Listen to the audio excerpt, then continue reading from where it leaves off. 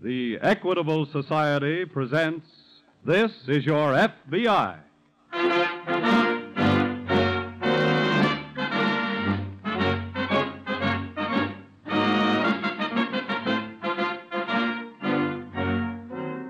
This is Your FBI, an official broadcast from the files of the Federal Bureau of Investigation, presented as a public service by the Equitable Life Assurance Society of the United States and the Equitable Society's representative in your community.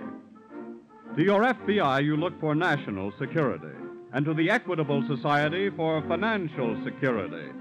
These two great institutions are dedicated to the protection of you, your home, and your country.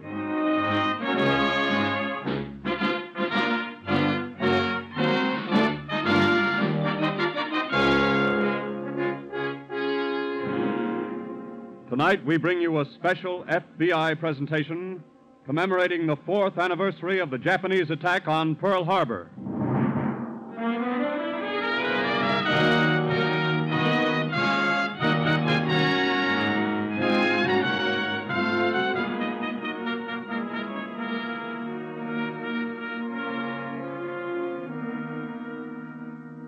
Stretching tonight from the quiet meadows of France, the hillsides of Italy, and across the sands of North Africa to the jungle islands of the Pacific, are gardens of little white crosses, where almost 275,000 American boys lie in eternal condemnation of that day 4 years ago, which will live forever in infamy. Sunday, December 7th, 1941. The day that Japan stabbed America in the back at Pearl Harbor.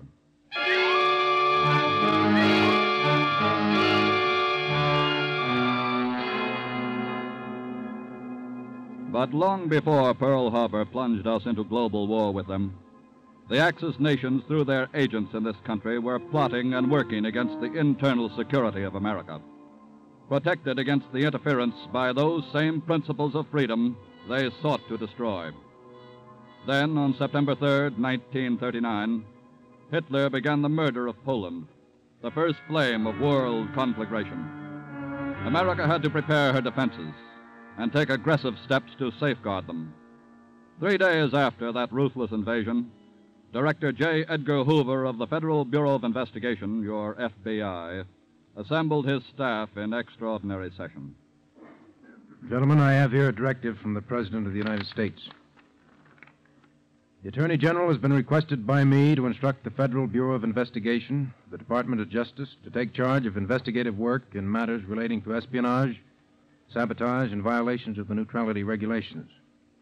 This task must be conducted in a comprehensive and effective manner on a national basis, and all information must be carefully sifted out and correlated in order to avoid confusion and irresponsibility.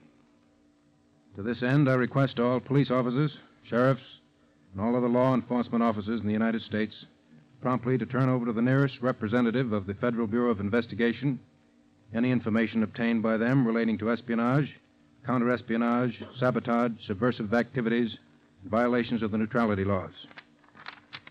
Well, I know the Bureau is fully prepared for this undertaking, gentlemen, so we shall proceed to put it into action at once. That's all.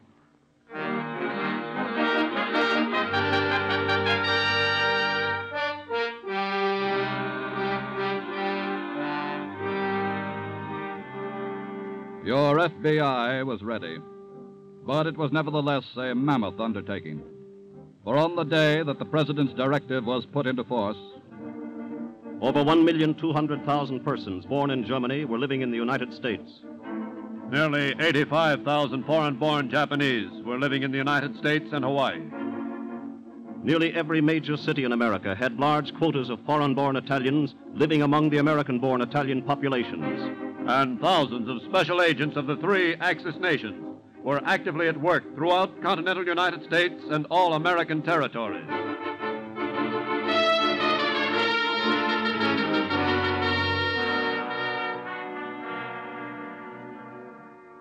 Ever since the rise of the pompous political criminal Benito Mussolini to the throne of dictator, Italian fascist societies had been at work in America, seeking, first by propaganda, and when that failed, by brutal force, to convert American-born Italians to the service of Il Duce. And they didn't stop with threats. In a large eastern city one night, an elderly, gray-haired foe of fascism was preparing to leave his office when... All right, just stay put, Baroni. Huh? Who are you men, and what do you want here? You've been warned 3 times to stop talking against Il Duce. Oh. So you have come to warn me again. No. This time we come to make you stop. What I have said about Mussolini and fascismo is the truth. I said we come to make you stop. What Mussolini and fascismo do in Italy, I cannot fight against. But I am an American citizen, and I can fight against what they are trying to do in my country. And I shall continue to fight against it.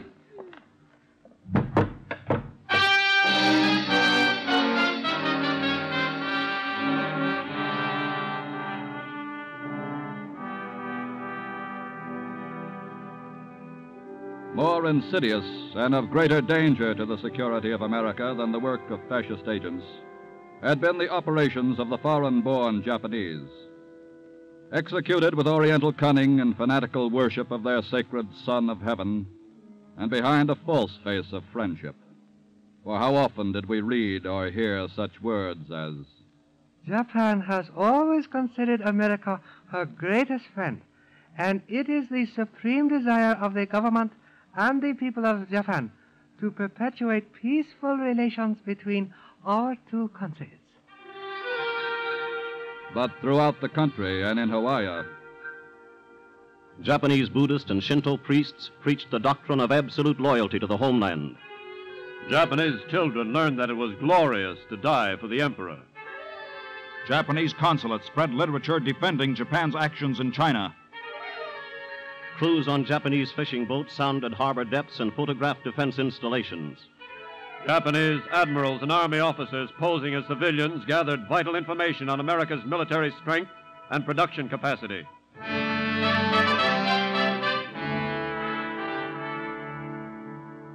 behind the locked doors of a ceremonial hall, the secret society known as the Rising Sun Order met quite often for this purpose. The candidates for membership will come forward.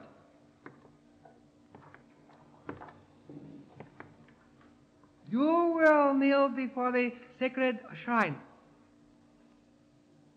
You will repeat the pledge now.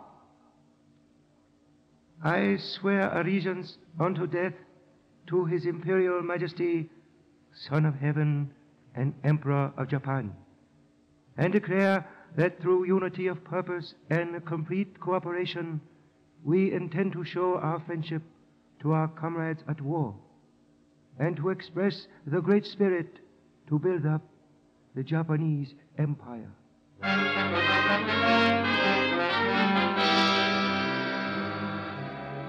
As for Germany's part in the picture which now confronted your FBI, the Nazi Party had been active in America as far back as 1926, 8 years before Hitler at last became the Fuhrer. And through the ensuing years, it spread its tentacles until they reached into every stratum of American life. Nazi agents tried to work their way into all branches of American military and naval service and into the merchant marine. They were workers and even executives in our vital industries. They were editors, authors, and lecturers. They were landowners at strategic points along our Atlantic and Gulf Coast lines. They were merchants and bankers and lawyers and doctors. They were social leaders. And Nazi sympathizers taught in our schools, preached in our churches, and got elected to public offices low and high as servants of the American people.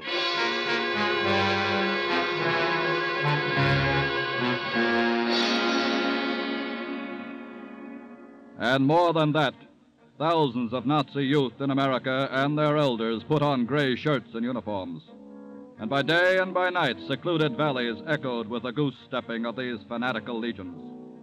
Then they boldly came out into the open, held public rallies, and one night 20,000 Bundes jammed New York's Madison Square Garden. The day is speeding toward you when you will be called upon to contribute your part in building this new world. A world of order. A world rid of these corrupt peoples who have been a cancer on the advancement of civilization. I say that day is near at hand. Be prepared. Be strong, be resolute, be ready to smash the enemy. Heil Hitler! Heil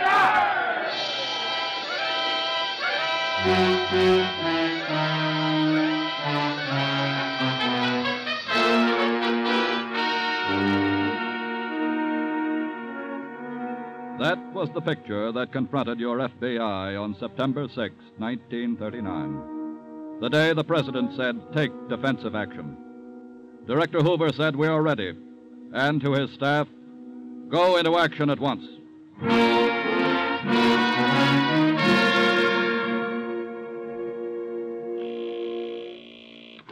Operator. Get me the Chicago field office. Operator. Get me the Boston field office.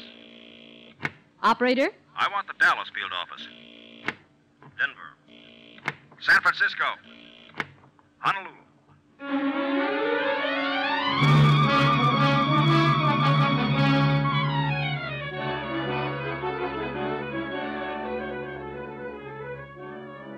Within the space of a few minutes after Director Hoover had read the presidential directive to his staff, the nerve center of your FBI in Washington had transmitted the impulse for action along every thread of contact in the vast web of its organization. And soon, special agents were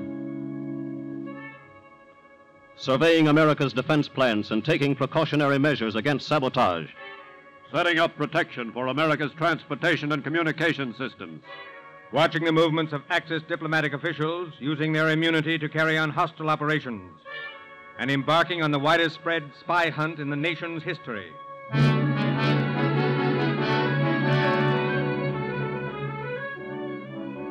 But the biggest task of all was that of checking on all suspected Axis aliens and compiling dossiers on those who might become active enemy aliens.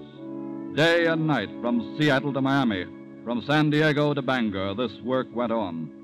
In an Italian bar and grill.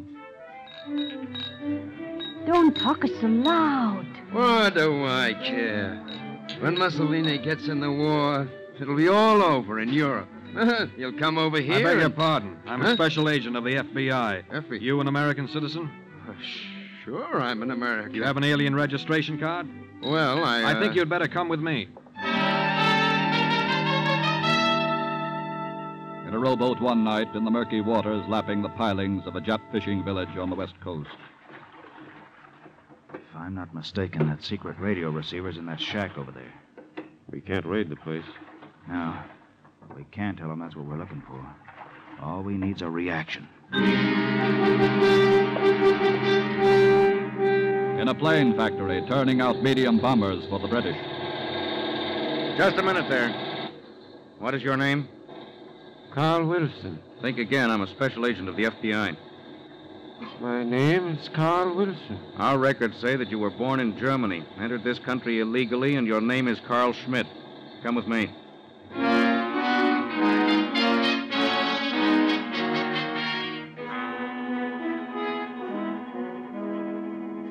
24 hours around the clock, 7 days a week. The checkup went on throughout the 48 states and territories of the United States. The checkup and all other parts of the vast program of defensive action, with the result that FBI agents were able to report 2,300 defense plants surveyed and protected against sabotage. Railroads, airlines, harbors, bus lines, and vital inland waterways protected against sabotage. Coordination of all local and state law enforcement agencies with the FBI into one internal defense unit ready for any national emergency. All potentially dangerous Axis aliens cataloged and whereabouts known at all times. Complete record of activities of all Axis diplomatic officials in the United States. And all 42 members of 2 German spy rings taken into custody.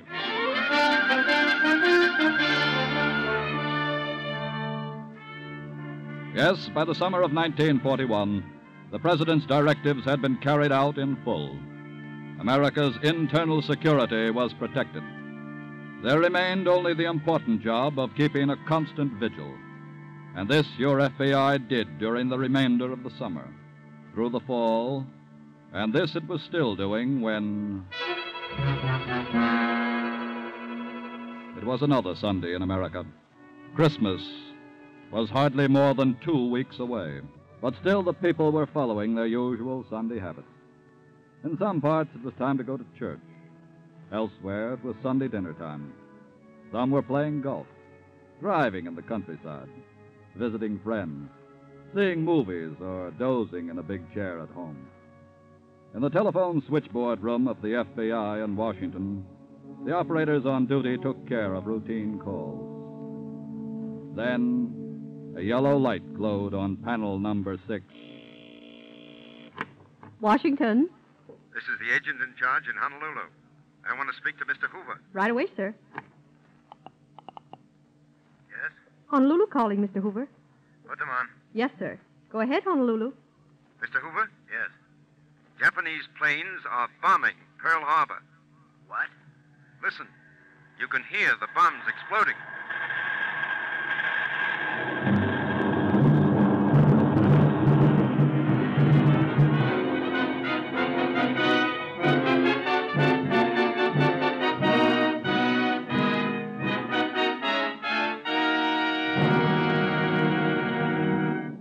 We will return to our FBI file in just a moment. Meanwhile, look over our shoulders while we open some of the mail that arrives at the Equitable Society every day from your neighbors and, who knows, maybe from yourself. It's a very good thing for a man to be happy in his work, to feel that his job benefits others as well as himself. Well, that's the way we of the Equitable Life Assurance Society of the United States feel about our jobs. You see, Equitable Society members think of this society as a friend, for they know that the Equitable Society is a society, not only in name, but in fact, and that they, the members, are the sole owners of this society, which is run for their benefit and theirs alone. Consequently, every day in the Equitable mailbox, there are letters from our members, the kind of letters a person writes to a good friend. Here's a letter from a widow, telling us how her Equitable Society policy stepped in to save her family from disaster. Here's one from a farmer asking our advice in financing the purchase of a piece of land. And here's one from the officer of a large corporation with a suggestion about our group insurance plan. Yes, in every mail we get pats on the back and friendly criticisms, problems to solve and suggestions to consider. And we firmly believe that these close contacts with our members are important in keeping the Equitable Society alert, progressive, future-minded, with life insurance policies exactly suited to present-day needs and with forward-looking investments that promote the prosperity of the entire country. Yes, by serving its members, the Equitable Society serves America. And now back to This Is Your FBI.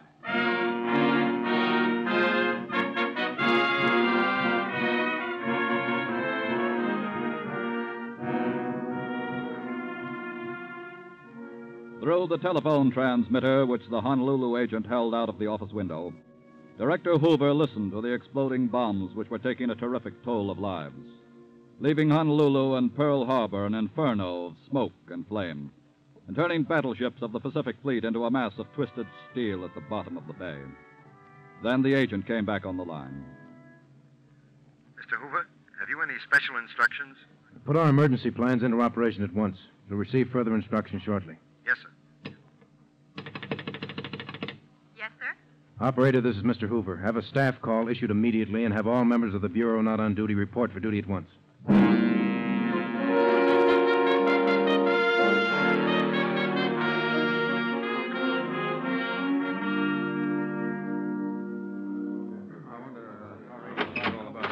Here's Mr. Hoover. I'd like a status report, gentlemen. Well, all employees here at Bureau headquarters have reported for duty. I see. Special agents and employees of all field offices are now on duty and standing by. Well, from now on, the Federal Bureau of Investigation is on a 24-hour basis. You'll put our general plan of action into operation at once. And here are some further steps to take immediately. Give these priority over all other messages sent by teletype. That's all.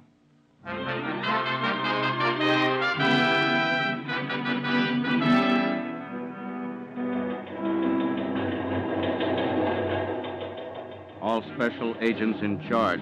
Contact all commercial airlines your district immediately Request no Japanese, civilian or diplomatic, be permitted to travel by air. Hoover.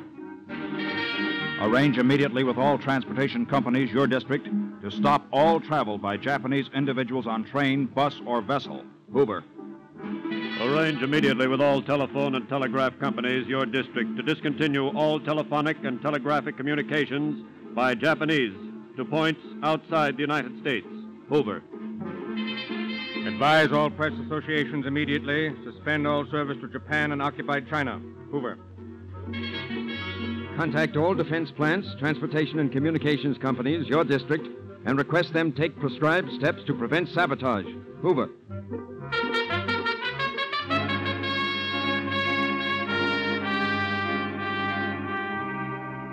Barely more than 2 hours after the first Japanese bombs rained down on Pearl Harbor, your FBI was fully mobilized, operating on a 24-hour basis, and with its prepared plan of action moving at top speed.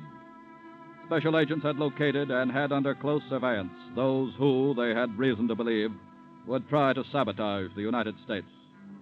Then there came chattering over the teletypes into every field office in the United States and Hawaii this climactic order, which every agent was waiting for and eager to execute. Immediately arrest all Japanese individuals on A, B, and C lists. Also all other Japanese aliens on whom you have information indicating arrests necessary for best interest internal security of this country.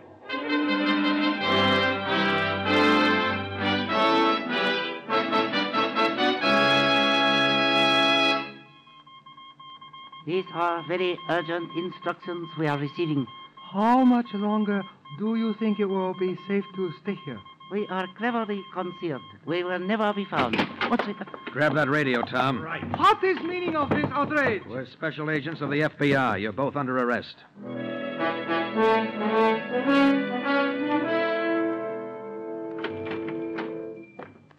You're Saito Fuji? Yes. Are you interested in Oriental antique? I'm a special agent of the FBI. You're under arrest. We'll take your suitcase full of dynamite along, too.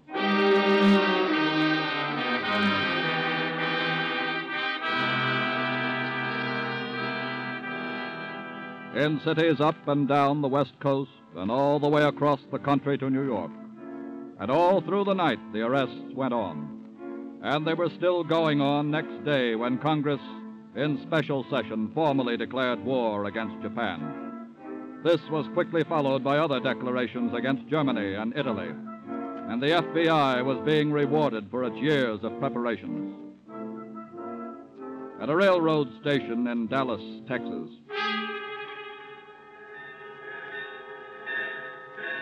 All aboard! Just a minute, you. But the train is about to leave. It'll have to leave without you, Lockman. We're from the FBI. the back room of a bar in Cincinnati, Ohio. All right, stay where you are, everybody. What's the idea? We're agents of the FBI. You're all under arrest.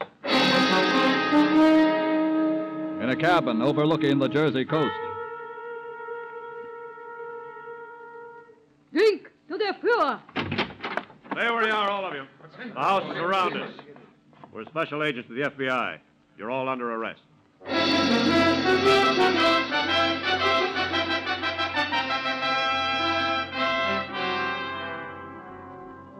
The roundup continued, and by nightfall of December 8th, scarcely 30 hours after Japan's sneak attack on Pearl Harbor, nearly 2,000 enemy aliens on the highly dangerous list had been arrested. And the war against espionage and sabotage was to continue, along with every other phase of the FBI's internal defense program until VE Day and VJ Day brought total victory to America and her allies. And when the end had come, Director J. Edgar Hoover said this. My co-workers throughout the Federal Bureau of Investigation and I are proud to be able to report that during the 4 long years of war, not one single act of enemy-directed sabotage was successfully carried out in this country. But the credit is not alone the FBI's. It belongs also to those local and state law enforcement officers of yours who worked faithfully and around the clock with us, and to the alertness and cooperation of you, the American citizen. Is there not something highly significant in that? By working side by side together in common cause, each forgetting self, the American people have won a great victory in war. Is not a victory in peace dependent on that same unity of mind and heart and purpose? Before you answer, think a while of those 275,000 sons and husbands and brothers and sweethearts of yours lying under those little white crosses.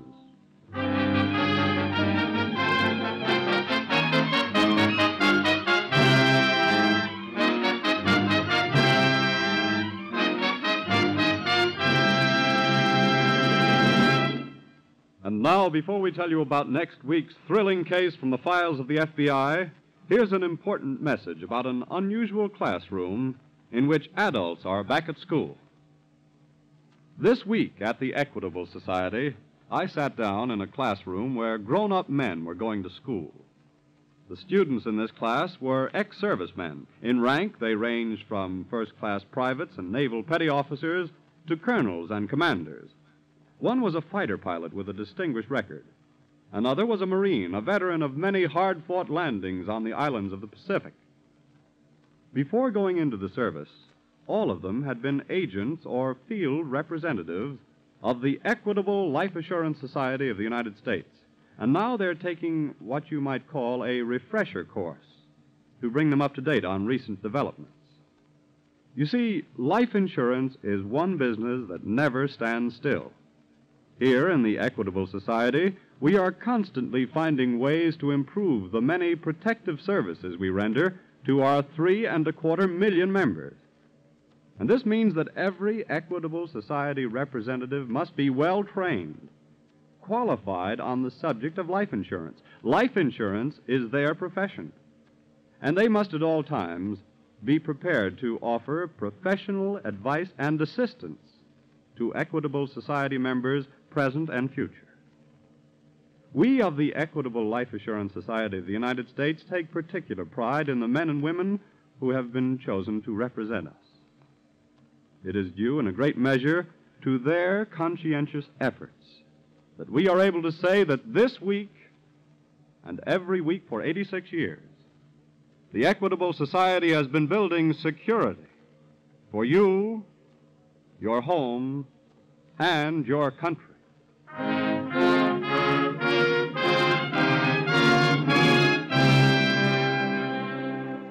Next week, we will bring you another colorful story from the files of the Federal Bureau of Investigation. The Highway Hijackers.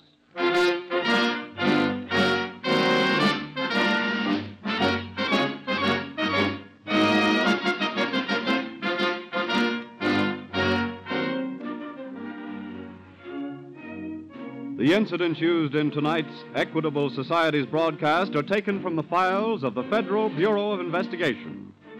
The role of J. Edgar Hoover was impersonated. All other names used are fictitious, and any similarity thereof to the names of persons living or dead is accidental. Programs in this series of particular interest to servicemen and women are broadcast overseas through the worldwide facilities of the Armed Forces Radio Service.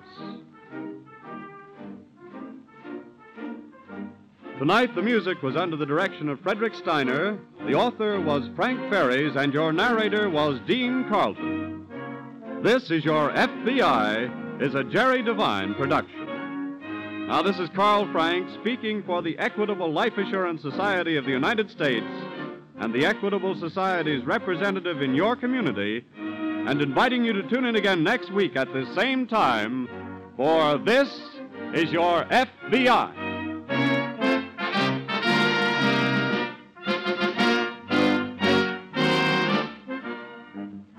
This is ABC, the American Broadcasting Company.